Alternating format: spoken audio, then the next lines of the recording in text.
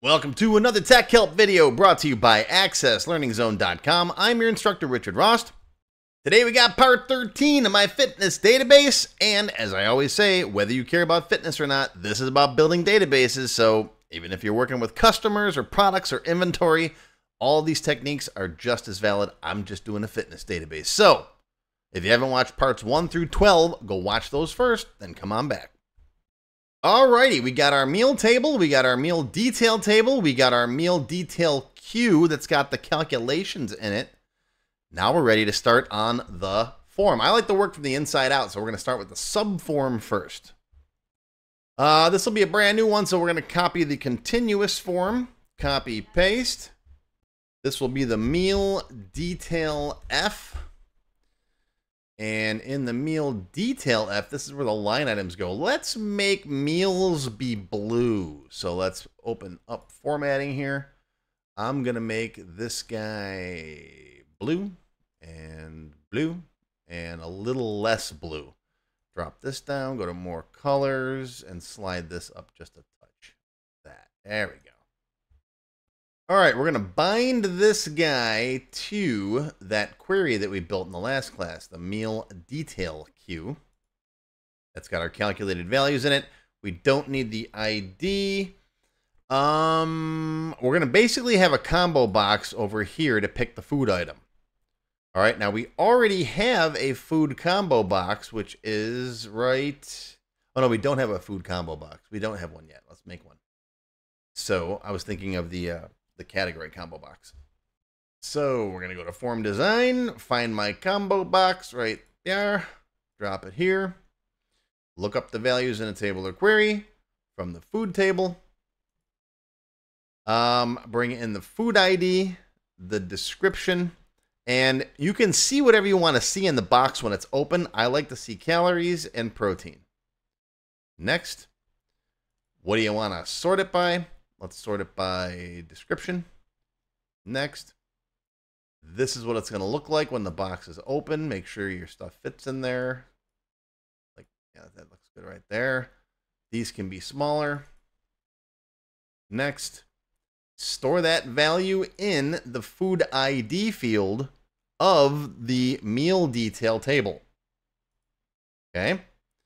Next. The label doesn't matter. We're going to delete it. Finish it. Delete the label, slide this guy over here, make it as big as you think it needs to be. Let's give it a good name. This will be the food combo. Let's slide this up next to it. This will be our quantity. It can be nice and tiny. Control source is quantity. Copy that to the name. Now we got two other fields I want to bring in here. Go to add existing fields. It's total calories and total protein. I want to bring those in. Those are the ones I care about. Delete the labels. You can bring in whatever you want. Slide them over here. Like so. And I'm just doing this so I can make sure they're all the same size. And then I put it up here. And notice how these are all just slightly different in size. So I'm going to select everybody. Right click. Size to grid. I know it's off your screen, but it's right click size to grid. You should know that one. That's a beginner one. Okay. These guys are calculated fields, so we're going to make those gray. And we're going to bring up their properties. Right click properties. And we're going to make them not tab stop, so you can't tab to them. So when you tab it, just go tab tab. While we're at it, let's fix the tab stop. Form design, tab order. Auto order, because that quantity was on there first. And now we can shrink that up. We can shrink that up. We can edit the labels. Let's just make one big label across the top, like we've been doing. Food item, and then quantity, and then calories. And for me, it's protein. All right. And make it all fit. Let's see. Put a space there. Rid of that space. Let's see. Space there. No, that's close enough.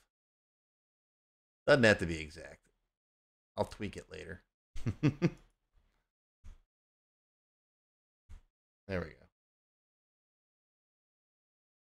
I always like to leave this little bit of space here too for the scroll bar. Let's see what we got. Save it, close it, open it up. All right, looking pretty good. We got all the meals on here now. This is an instance where I think I am going to right align this guy. And maybe make these a little bit bigger so those have some more room to fit in there. Yeah, let's make these a little bit bigger. So I'm going to go with these guys. We're going to stretch these out just a little bit. So there. Nope, missed you. Okay, so quantity to there, calories is just about right, and then protein to there. That's much better. Okay, bring this over. Right align this guy. Save it, close it, open it. That looks a lot better. Okay, I like my labels to be a little more spaced out. Now, normally when we drop this subform into the meal parent form, we'll only see the items for each meal, right? That relationship is handled by the subform object, but I would like to see totals down here. So for each meal, you see the totals. So design view. I'm going to copy both of those. Copy, click, paste. I figured out that pasting thing, it works a lot better if you click on the section you want to paste the stuff into instead of just clicking on the background. Click on the bar. Okay, let's line these up underneath there. This is going to be,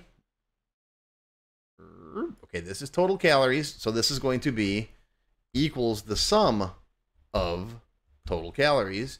And we're going to call it sum total calories. Okay, see how this works? This guy is going to be equals the sum of total protein. And we're going to name it sum total protein.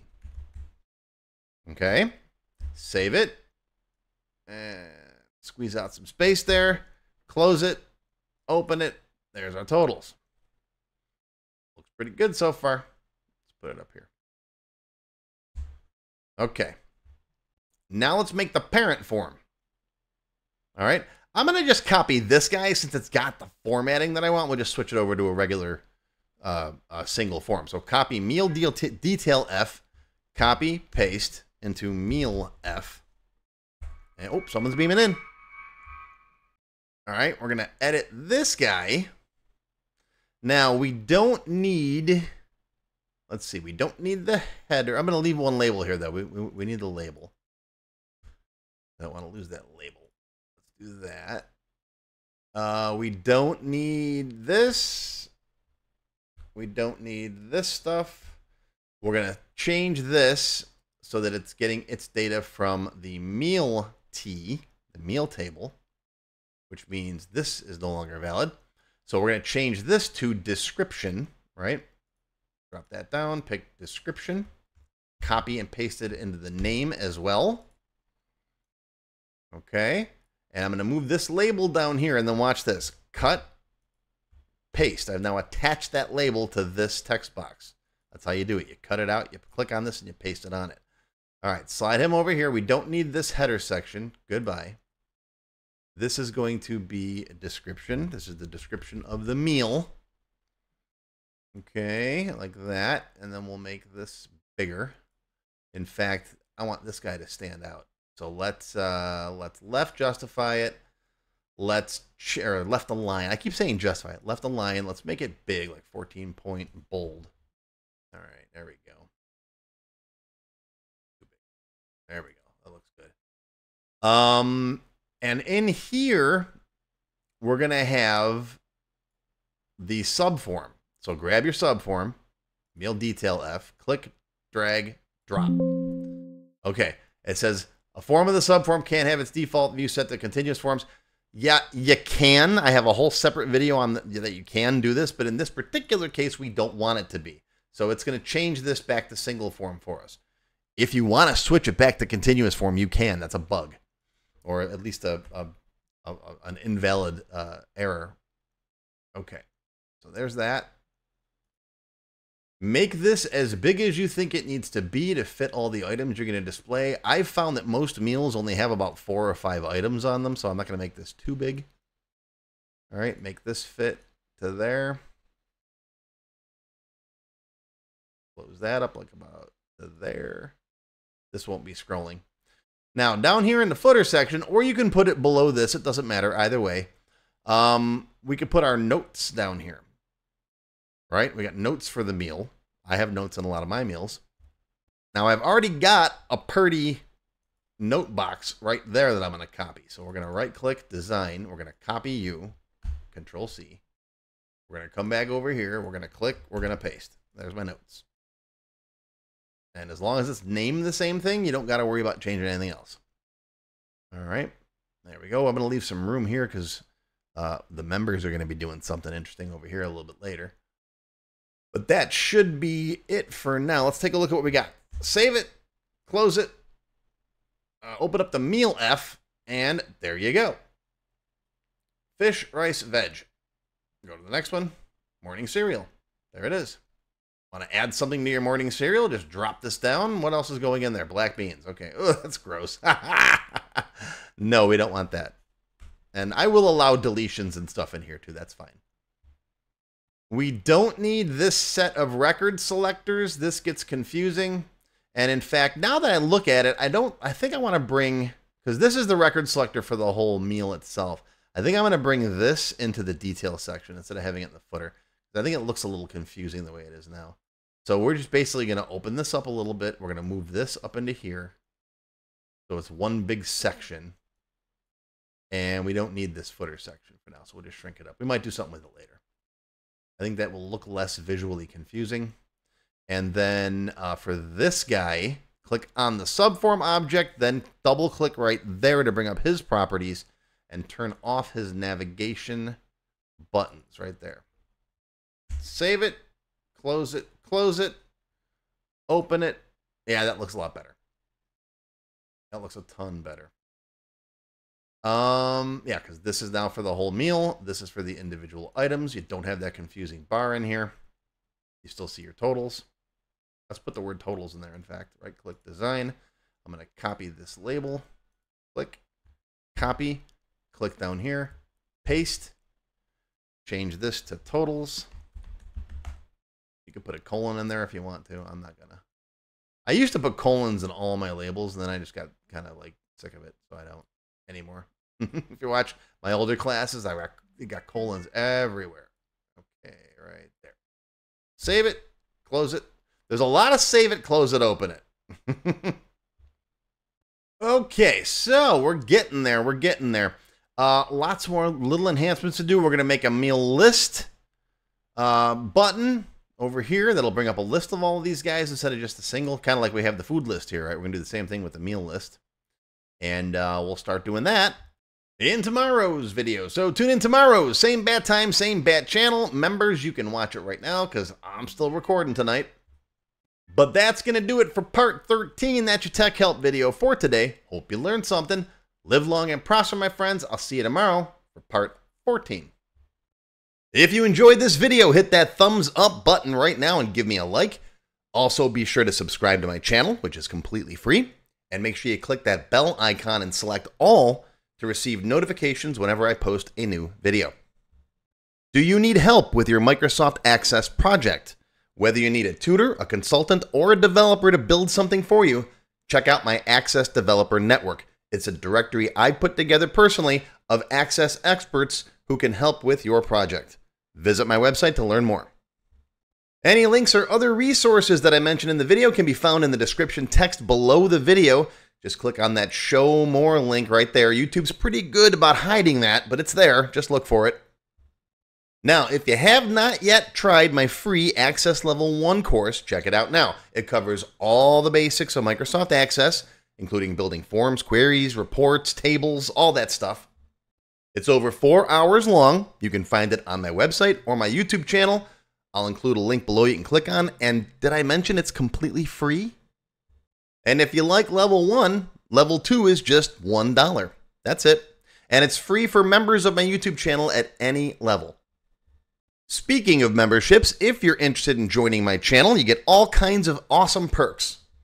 Silver members get access to all of my extended cut TechHelp videos, and there's hundreds of them by now. They also get one free beginner class each month, and yes, those are for my full courses.